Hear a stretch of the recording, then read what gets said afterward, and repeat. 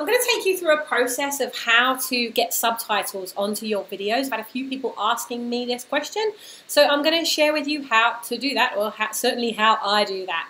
So the first thing that I use is a tool called Movavi Video Converter. It's this one here. If you go and buy it now, then it might be a totally different version, like 8, 9 or 10 by now. But I've got Movavi Video Converter 7. Now, when I bought this, I thought that I might need the entire Movavi video suite, which they have, but I didn't need that. All I needed was the converter to do this particular thing. So it's a considerably less amount of money just to have that one particular part. I think I paid about £150 to get the full suite, when actually it was only about 50 just to get that one bit. I haven't used anything of the others yet, so this should be all that you need for certainly getting those subtitles onto your videos. So if you go and get Movavi Video Converter, if you type in movavi.com or just type in Movavi into Google, I'm sure it will have it for you. But this is what it looks like when you open it up. Now, all you have to do is drag your files in here to get the process started. So I'm going to click on this and find the video that I want to get transcribed, and also create the captions for. Now, in the industry, subtitles are called closed captions. Okay, so it's closed captioning as a service that you're looking for. So I'm gonna close caption, and I get the subtitles for my full 5-day sprint. So I've already pre-recorded the content, and I'm going to get the subtitles for these videos. So all I've got to do is go in. And now it's got in there, I can edit it. So what I want to do is I want to export it as a sound file. Now I've already chopped the front and back off of it. I actually recorded this into iMovie first of all, but usually I create this on my mobile phone. So let's assume you've created your videos on your mobile and you can pull them into here, and you can actually already edit the front and back. Just by, and you can get videos. There's a whole suite of tutorials that come with this. But if you see this scissors button, like it says, click the scissors icon to cut the clip at the current position. So you can watch it at a current position. You say, right, okay, at 0032, I want to cut the beginning of that off. All right, so you can use this for cutting the front and back off. But the part that you want to do at this moment in time. Now, I only have to do this because I don't have great internet where I am right now.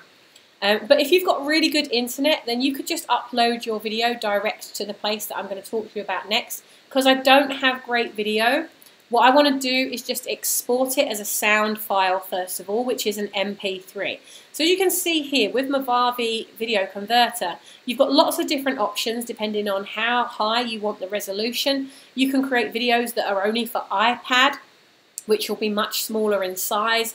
You can create them for YouTube, which will be smaller in size. But if you're creating videos, then you're going to productize them and you want really, really super quality videos, or you know it's going to go on a big screen. You don't want to create tiny little videos where the resolution is going to be poor. You want that to be viewed as big as you can. So there are all these different options, and when you click on one, you'll notice that this here is sharing with you how big that video is going to be.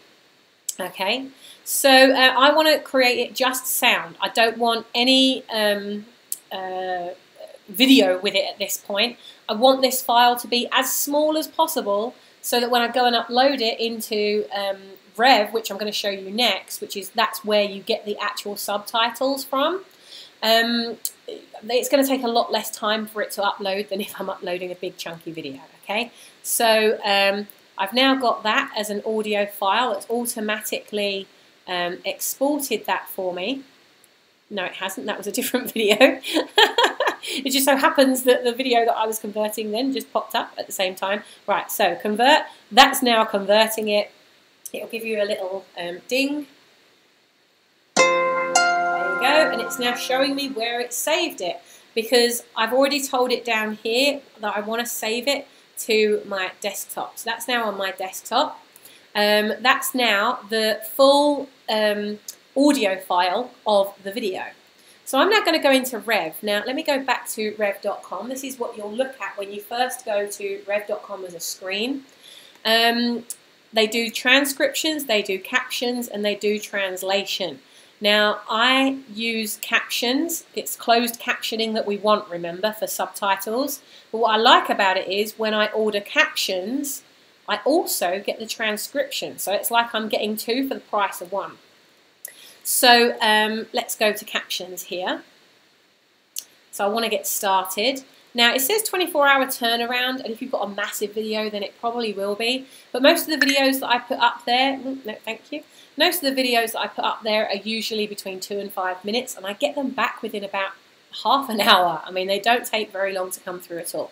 So let's get started. And this is where it's going to ask me for certain information. And part of that information is to upload that file. So I'm going to go upload my file. Now remember, you could upload your video direct to this if you've got good internet. But if, like me, you don't have great internet and you know, you're in a place where it's going to take you forever to upload a 300 or 400 meg video, then that's why I create my sound files so that it uploads really, really fast. And then you're talking about, see, look how long it's taking for this screen to upload. That's how bad the internet is where I am right now. Okay, so you've got all these options of where you can pick your video from, or your file. But obviously I saved mine to my desktop, so here we go. Now that's going to give me the choice. I can upload several files if I want to. Right now, because I have got 5 videos that I'm going to upload, I'm not going to do that right now, because I'm just going to show you how to do this one. So that's now going to upload the sound file to rev.com. Okay, so now it's all uploaded. You're going to then see this screen once your file's uploaded, and what you want is the SRT file. Now you've got all these different versions, but you really want that SRT file. It's going to deliver the transcript anyway, okay? You can give it a reference name. For example, this, I will just call this Holidays Day 1, so that when they send it to me, I know what file to associate that to. So you're just going to go to checkout. It's 6 minutes worth of video, which means it's $6. Going to sign in there. Yeah, I'm going to do PayPal.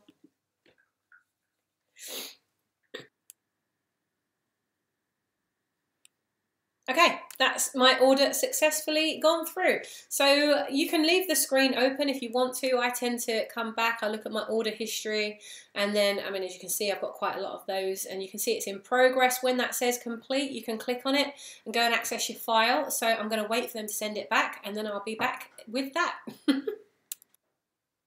Okay, so I've just received an email telling me that the caption has now been completed. So I'm going to come back in here and refresh my screen. And what we should see at the top of the screen when it uploads is that that order is now complete. Here we go. So I'm going to click on that order. As you can see here, reference, it says holidays. So the 5-day sprint that I've created is all around how to systemize your marketing so that you can actually have a holiday. So I called it holidays just as one word that would really tie me into that. And then I'd know if I ever need to go back to that caption file or go back and get the transcript, you can go back to these orders at any time. So here's what we're going to do. We're going to now go here. There's the original document that I've uploaded. That's the sound file that I uploaded. And now I can go to download. This is where, you know, I've created the closed caption file, but it's actually giving me all of these options as well. And to be quite honest, I don't know what any of these other things do. But what I do want is the transcript and the SRT file. The SRT file is going to be your subtitle file, your closed caption file. The transcript's what I'm going to use to then create a workbook to go with this particular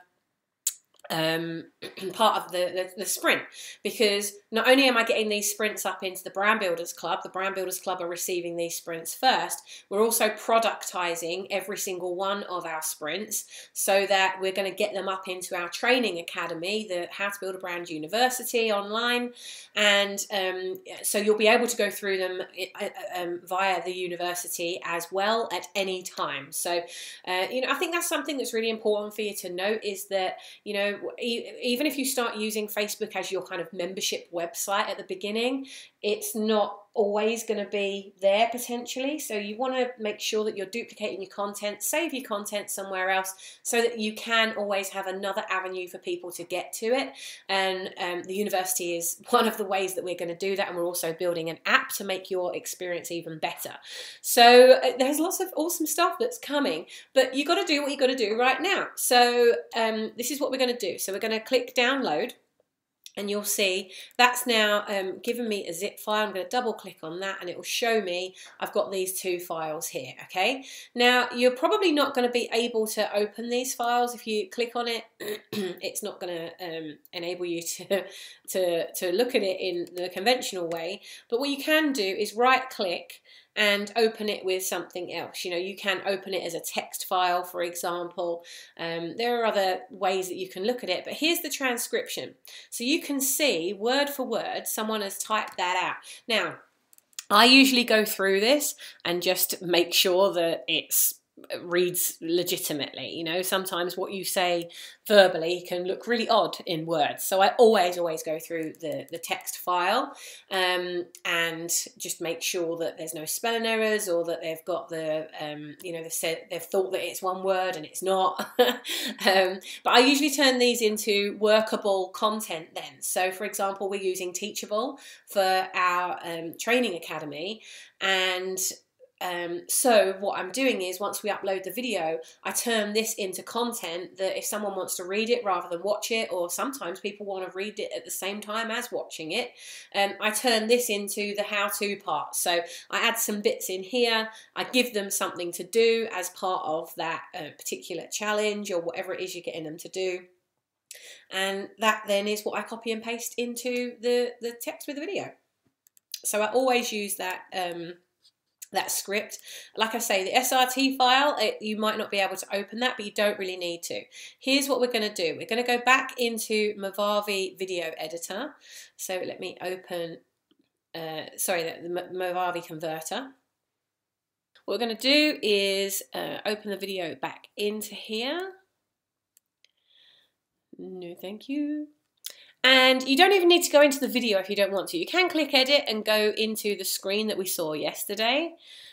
But I'm going to go here, all right? It says no subtitles. I want to add subtitle. So I'm going to go and find my SRT file. Open that up. And that's now going to put the subtitles over my video, okay? Now you can choose all these different options.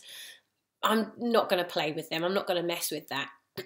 Now, what I do want, because at the moment it's probably selected still on sound, I want to select the video that I want it to, the quality of the video that I want to export. So I'm going to export it as its original file in high definition. I'm saving it to my desktop. I'm going to click convert. So that now has added the subtitles to my video. And so you can see how fast this is. Once you've bought the software, once you've gone and got your files from Rev, you really are, this takes literally minutes to get your video up there, put your subtitle on, export it, done. There you go. So now I'm going to open up my video.